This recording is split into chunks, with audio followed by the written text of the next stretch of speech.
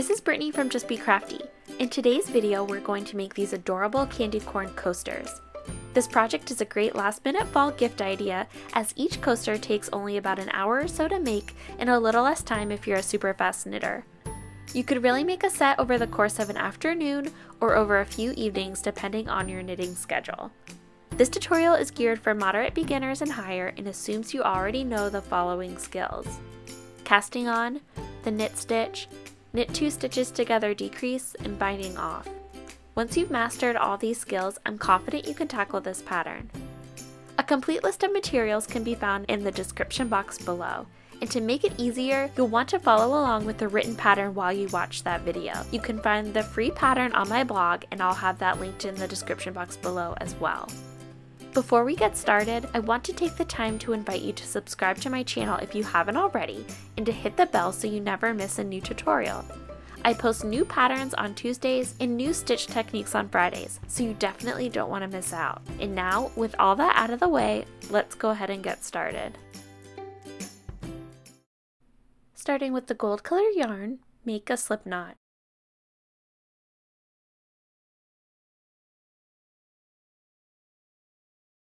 Place slip knot on your needle, pull tight to secure, and begin by casting on 22 stitches.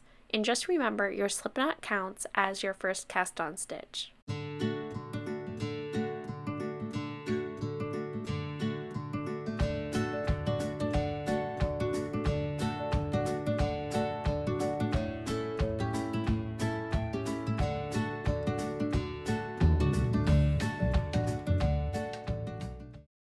I now have 22 stitches on my needle, and now I'm ready to begin row 1. In row 1, we're just going to knit into each stitch across the row.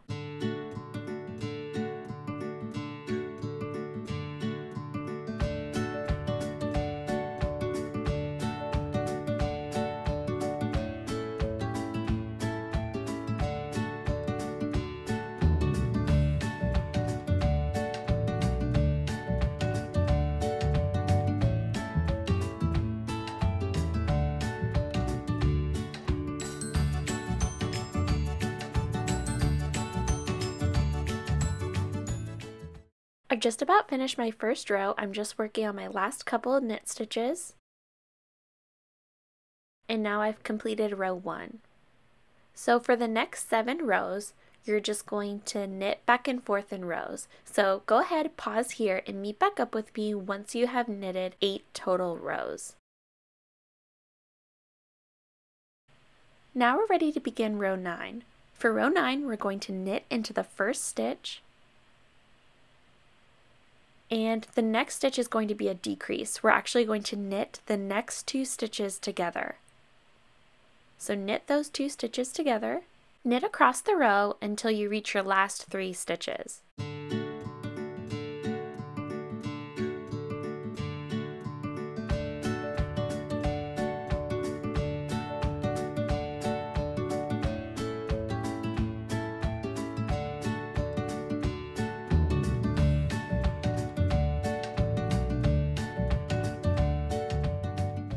I've just reached my last 3 stitches, so for my next stitch is going to be a decrease stitch, and I'm going to knit the next 2 stitches together, and then I'm going to knit into the last stitch. We've now completed row 9, and we're ready to begin row 10, so we can turn our work and start row 10. For row 10, we are just going to knit into each stitch.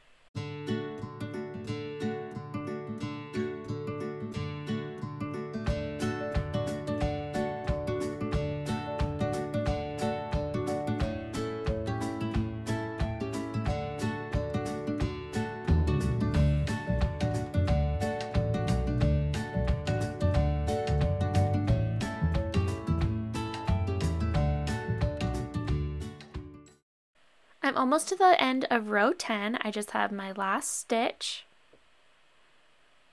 And for rows 11 and 12, we're just going to knit back and forth in those 2 rows too. So if you'd like, pause here and meet back up with me once you've completed rows 11 and 12. I've just completed row 12 and I'm ready to cut my yarn. After I cut my yarn, I'm going to grab color carrot and have it handy.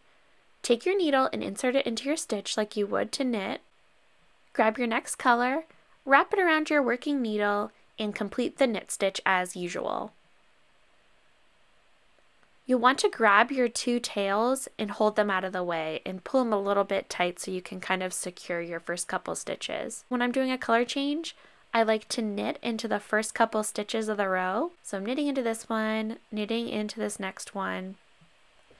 And once I've sufficiently knitted a couple stitches in and got it a little bit more secure, I put it down and then I just tie the two tails together to secure it a little bit more. Now I can keep working across the row as usual. If you'd like, pause here and meet back up with me once you've knitted across this row.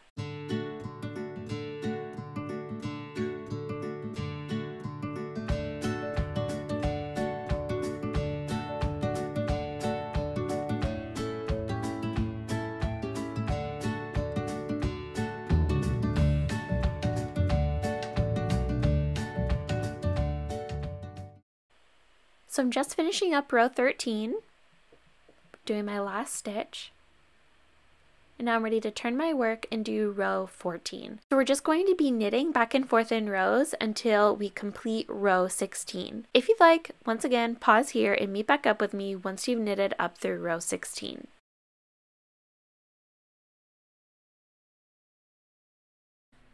I'm now ready to begin row 17. For row 17, we're going to start by knitting into the first stitch, and then we're going to decrease by knitting into the next two stitches together. You're going to knit across the rest of the row until you reach the last 3 stitches.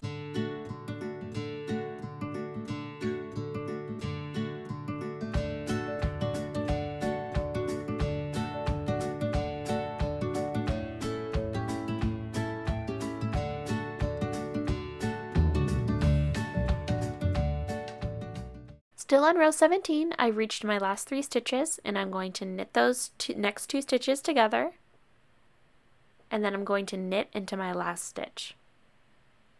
So that completes row 17. For rows 18 through 22, we're going to just knit back and forth in rows. So if you'd like, pause here and meet back up with me once you've finished row 22. We're now ready to begin row 23, which is another decrease row. Knit into that first stitch, and then we're going to knit the next 2 stitches together as if it were one, and then knit into each stitch across the row until you reach the last 3 stitches.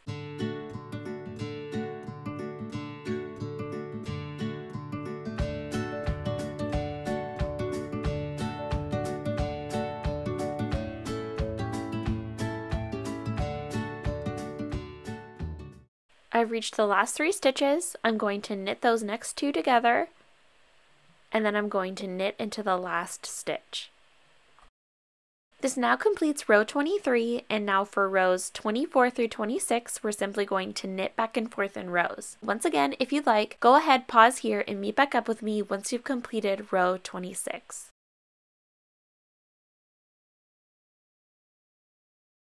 At this point, I've just finished up row 26 and I'm ready to cut my yarn and change to the last color, which is white. Just like we did for our last color change, we're going to use the same method. I'm going to take my needle and insert it into that first stitch. I'll grab my next color, wrap it around my working needle, and I'll complete the stitch as usual. But before I do that, I'm going to just make sure I grab those 2 tails and hold them out of the way with my other hand. I'm now going to complete the stitch as usual. And I like to knit into the first 3 or so stitches before I tie the 2 tails together. So I've knitted those so the yarn is nice and secure in there, but I like to just go ahead and tie those 2 tails together just to keep them extra secure. And by the way, this is row 27, so I'm going to continue knitting across this row until I get to the end.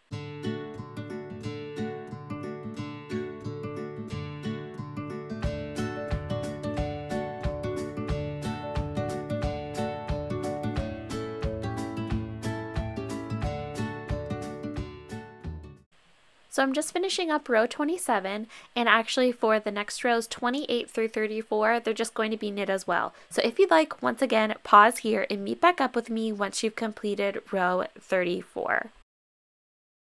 I'm now ready to begin row 35, and this row is another decrease row. I'm going to knit into my first stitch, knit the next 2 stitches together, and then I'm going to knit into each stitch across the row until I reach the last 3 stitches.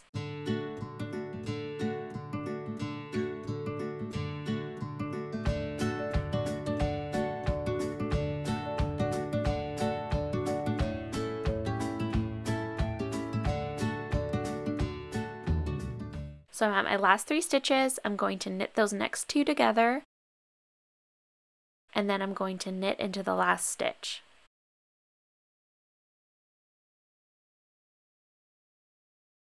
We're now ready to turn our work and begin row 36. For row 36, we're going to knit into each stitch across the row.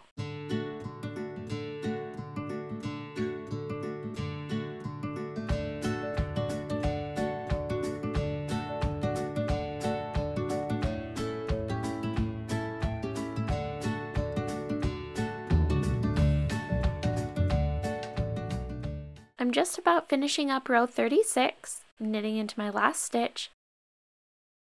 Now I'm turning my work and ready to begin row 37. For row 37, once again, that's another decrease row, so I'm going to knit into that first stitch, knit the next 2 stitches together, and then I'm going to knit into each stitch across the row until I reach the last 3 stitches.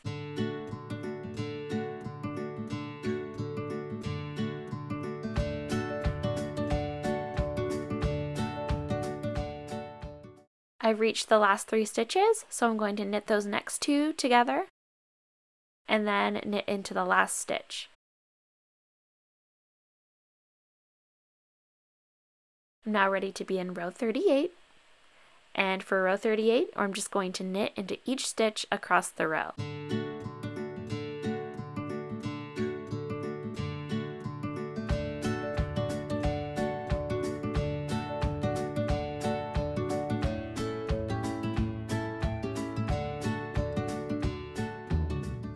I'm just finishing up row 38, and now once again I'm ready to turn my work and begin row 39. Row 39 is once again another decrease row, so I'm going to knit into that first stitch, knit the next 2 stitches together, knit across the row until I reach the last 3 stitches.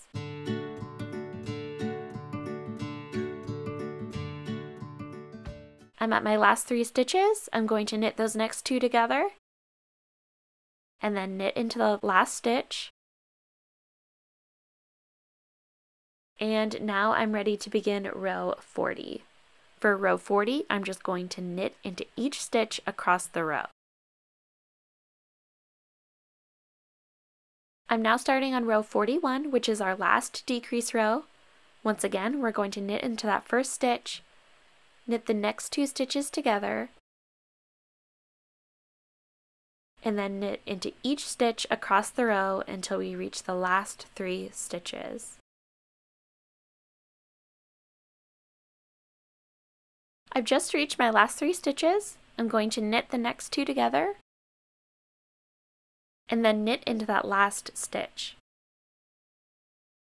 We're going to turn our work, and we're going to complete our last row, which is row 42, and we're just going to knit into each stitch across the row.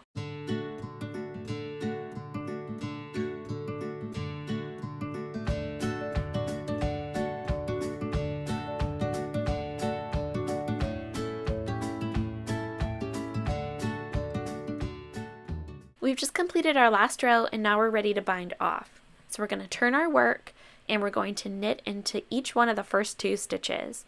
So knit into that first stitch, knit into that second, and then you're going to slide that first stitch up and over the second and off of your knitting needle. Knit into the next stitch, slide that first stitch up and over that second stitch and off your needle.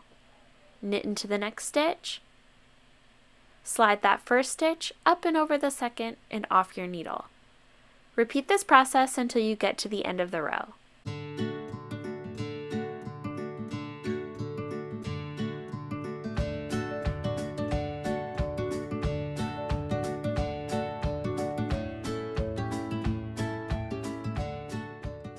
So I've just completed my last bind off stitch, and now I'm ready to cut my yarn. And then you want to take your tail and pull it through that last loop.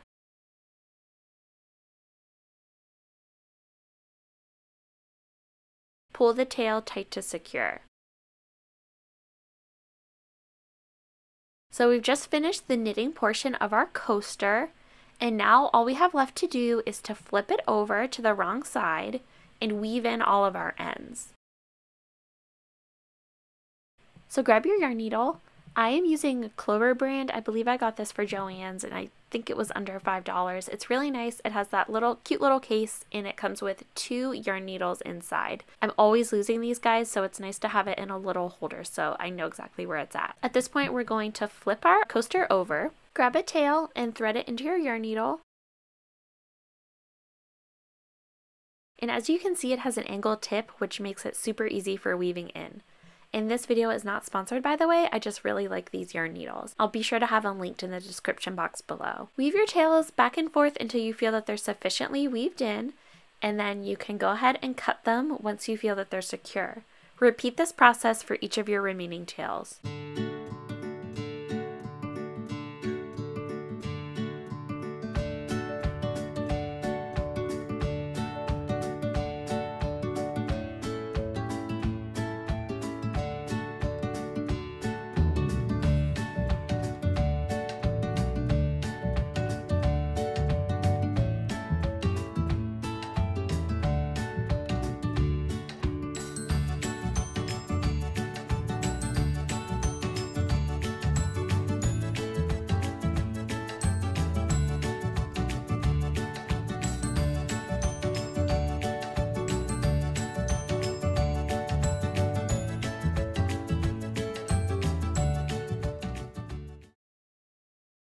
At this point, I've weaved in all my tails, and now this is the finished project. I really hope you found this tutorial helpful. If you did, please let me know by giving the video a thumbs up, and if you haven't already and would like to, be sure to subscribe so you never miss a new tutorial. I typically come out with new patterns on Tuesdays and new stitch techniques on Fridays, so you definitely don't want to miss out.